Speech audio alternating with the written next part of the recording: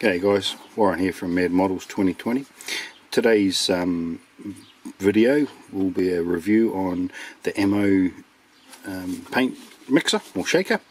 I purchased this about a month or so ago, and I've thoroughly enjoyed it. I started off using with batteries, and I noticed that the batteries are not quite as fast as when you plug it into main power, obviously.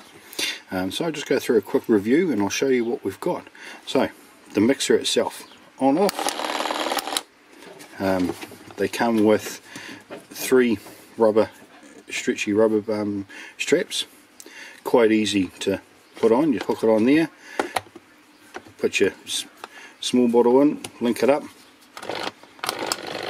and away you go. They even fit your Tamiya size paints, quite good. And that's obviously going on to the last hole where you use the 17mm bottles that goes onto the first hole.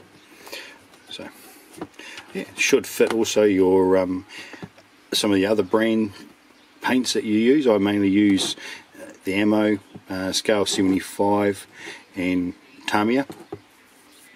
I don't use Tamiya as much as I used to. I've now gone more towards the Ammo and the my scale 75 range. I find both of this one here is a very opaque and comes out very matte and flat finish, and I quite enjoy the acrylic mixing with these. They're just a nice smooth paint to deal with. Tamiya is a little bit, for me, you've got to have a special type of thinners. This here, I do use the Ammo By Mig thinners, but I've also made my own thinners, and I might do that in a later video and show you what I do, as well as a paint cleaner as well.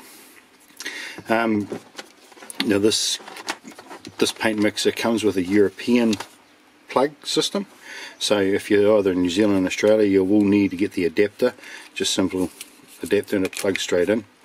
Yeah, and it definitely pumps out a little bit faster with power when you plug it into the mains, which I'll show you in a second.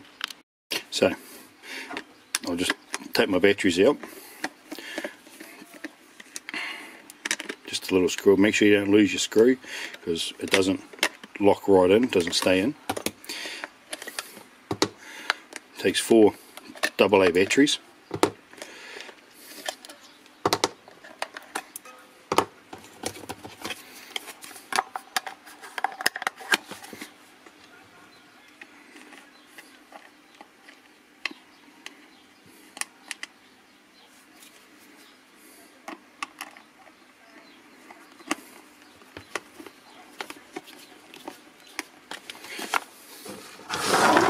Now the other thing is, these come with little rubber pads in the feet, and it's actually very stable. It doesn't move unless you're obviously like me and you're forcing it. But when it's sitting there and you've got it plugged in with your paint,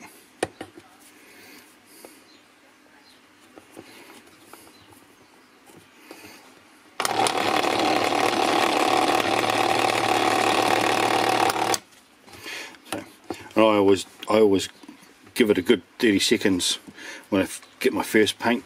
When I get the paint for the first time, I'll put it in when I use it the first time as well. I'll give it a good run, so that inside all these, and I've put them in here as well. Ammo By Mig put a little ball bearing in them, a 6mm ball bearing. I've bought some and I put these in this, and I've also put them in my Tamiya ones. They don't affect the glass with the Tamiya ones. So give it a good shake. As you can see, it goes a lot harder and faster than it does with the batteries. And then you can hear it, ball bearing in there. The scale 75 range is a lot thicker paint, so it does take a little bit more to get that ball bearing moving. Yeah, as I said, it comes with a couple of extra rubber covers, so definitely they'll last a while. As I said, this has been used numerous times now, especially in the last couple of months. I am not being sponsored by Ammo or the company I bought this off, Hobby City in New Zealand. They've got 2 branches, one in Auckland and one in Wellington. As I said, I haven't been sponsored to do this. This is off my own back. I paid for this myself, and I thoroughly enjoy it, using it. And it saves a lot of shaking with your wrists too. If you want to build your own one, and I'll put it in the link below, there is a modeler called from Boulder Creek, Luke Towan, from Boulder Creek Railways, and he's got a tutorial on how to make your own paint mixer. I'm just a bit lazy. This is why I decided to buy my own. So yeah, that's my review for today. I will make my next videos soon. I'm not too sure what I'm going to do yet, but we'll see what we do. Bye for now.